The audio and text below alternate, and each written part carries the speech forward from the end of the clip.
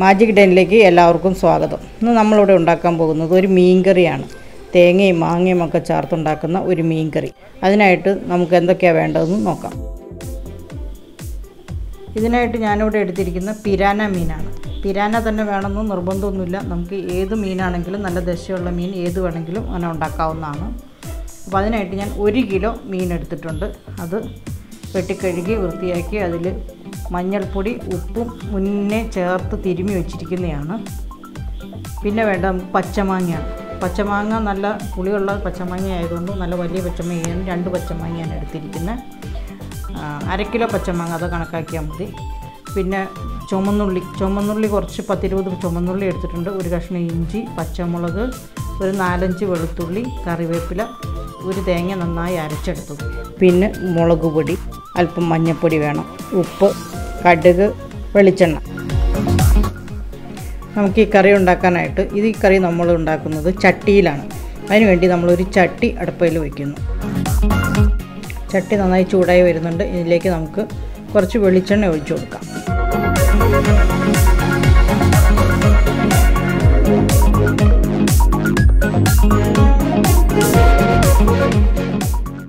എണ്ണ ചൂടായി വന്നിട്ട് അതിലേക്ക് കുറച്ച് കടുക് ഇട്ട് കൊടുക്കാം.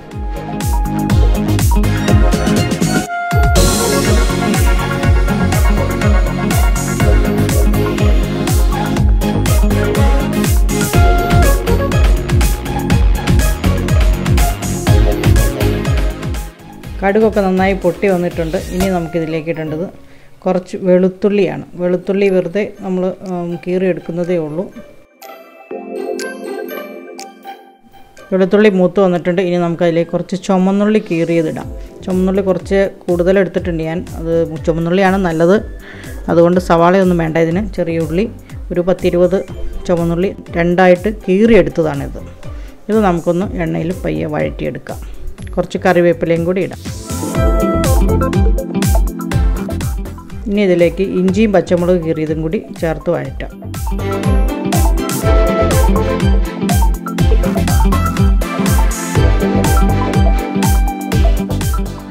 കുറച്ച് ഉപ്പ് ചേർക്കാം ഈ ഉള്ളി വഴറ്റുന്നതിലേക്ക്. നമ്മൾ മീനിൽ ഓൾറെഡി ഉപ്പും മഞ്ഞൾപ്പൊടിയൊക്കെ തിരുമ്മി വെച്ചിട്ടുണ്ട്.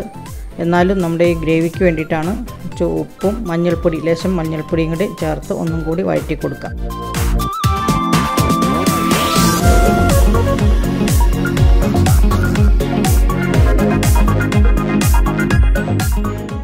ഉള്ളിയൊക്കെ നന്നായി മൂത്ത് വരുന്നുണ്ട്.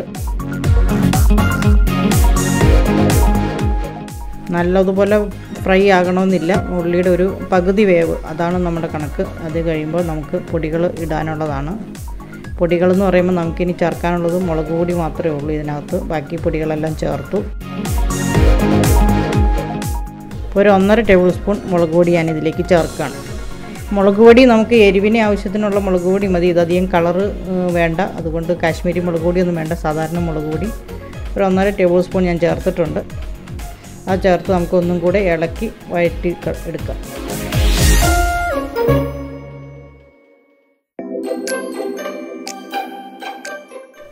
മുളക് പൊടിയൊക്കെ വഴന്ന് വന്നിട്ടുണ്ട്. ഇനി അതിലേക്ക് കുറച്ച് വെള്ളം കൂടി ചേർത്ത് നമുക്കിതൊന്ന് തിളപ്പിക്കാം.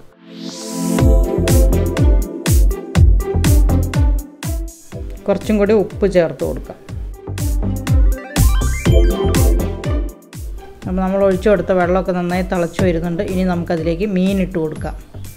മീനിനകത്ത് ഉപ്പും മഞ്ഞൾപ്പൊടിയും കുരുമുളക് പൊടിയൊക്കെ നമ്മൾ തിരുമ്മി വെച്ചിരിക്കുന്നതാണ്.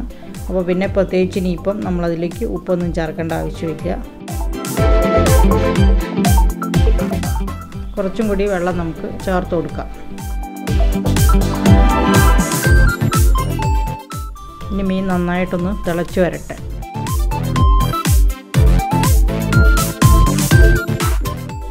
മീൻ നന്നായി തിളച്ച് വന്നിട്ടുണ്ട്.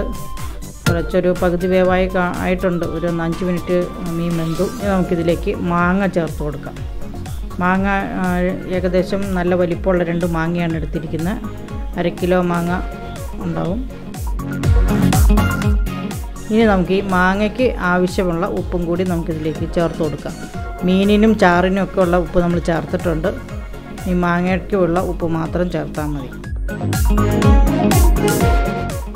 2 തണ്ട് കറിവേപ്പിലയും കൂടെ ഇട്ട് കൊടുത്തിട്ട് നമുക്കിതൊന്നുകൂടെ അടച്ചു വയ്ക്കാം. 5 മിനിറ്റായി നമ്മൾ തുറന്ന് നോക്കി. വെള്ളമൊക്കെ ആവശ്യത്തിനുണ്ട്, നന്നായി തിളച്ച് വരുന്നുണ്ട്. ഒന്നും കൂടി നമുക്കതൊന്ന് അടച്ചു വയ്ക്കാം. ഒരു 3 മിനിറ്റ് കഴിഞ്ഞ് നമ്മൾ തുറന്നു. എല്ലാ കറിയൊക്കെ നന്നായിട്ട് വേവൊക്കെ ആയിട്ടുണ്ട്. ഇനി നമുക്കിതിലേക്ക് അരപ്പ് ചേർത്താൽ മതി. അരപ്പിനായിട്ട് നമ്മൾ ഒരു തേങ്ങ നന്നായി അരച്ച് വെച്ചത് ഇതിലേക്ക് ചേർക്കണം. നല്ലതുപോലെ അരയണം. നന്നായി അരച്ച തേങ്ങയാണ്. അപ്പോൾ ഈ അരച്ച തേങ്ങ ചേർക്കുന്നത് പോലെ നമുക്ക് പാല് പിഴിഞ്ഞ് ചേർത്താലും മതി. അത് നമ്മളുടെ ഏതാണോ എളുപ്പം അതുപോലെ ചെയ്യാവുന്നതാണ്. ഞാനിപ്പം തേങ്ങ അരച്ചാണ് ഇവിടെ ചേർത്തിരിക്കുന്നത്. ആവശ്യത്തിനുള്ള വെള്ളം നമുക്ക് ഇപ്പോൾ ചേർത്ത് കൊടുക്കാം. എന്തോരം ചാറ് വേണോ അതിനനുസരിച്ചുള്ള വെള്ളം ഇപ്പോൾ ചേർത്ത് കൊടുക്കാവുന്നതാണ്. ഇനി നമുക്കിത് ഇളക്കാൻ പറ്റില്ല. ഇളക്കി കഴിഞ്ഞാൽ മീൻ കഷ്ണം എല്ലാം കുഴഞ്ഞു പോകും.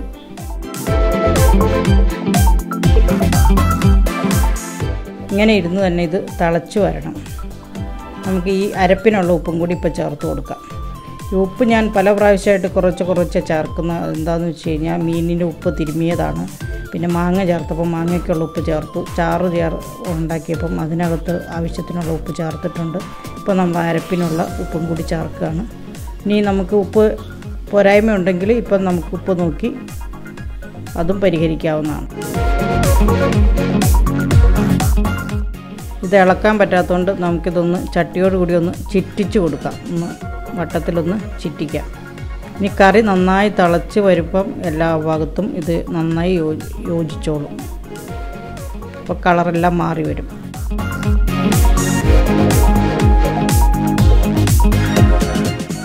ഇപ്പോൾ നമ്മുടെ കറി നന്നായി തിളച്ച് വന്നിട്ടുണ്ട്. ഇപ്പം ഇതിൻ്റെ കളറൊക്കെ മാറി നല്ല ഇതായിട്ടുണ്ട്. ഇനി നമുക്കിത് ഓഫ് ചെയ്യാം. ഇത്രയേ ഉള്ളൂ നമ്മുടെ ഈ മീൻ കറി. ഇതിലേക്ക് 2 തണ്ട് കറിവേപ്പിലയും കൂടി ഇടാം.